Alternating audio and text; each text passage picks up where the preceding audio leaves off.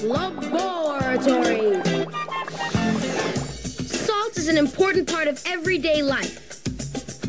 In today's experiment, we're going to lift an ice cube with a piece of string and salt. You will need ice, salt, and a piece of nylon string.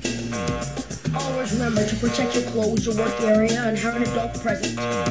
First, put a little bit of water on a plate. And then place some ice cubes on it.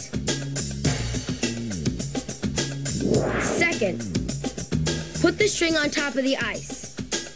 The string should lie completely across the ice. Third, add salt and then wait 20 to 30 seconds. Did you succeed? Were you able to lift the ice with the string? The compound of salt and ice reacted with the part of the ice that melted.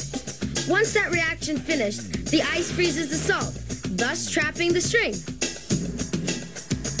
Now you can pick up the ice with the string. This is probably how Eskimos make their jewelry. Common table salt not only makes your food taste better, but it can also be used creatively to impress your friends. Watch for more Laboratory here on Discovery Kids.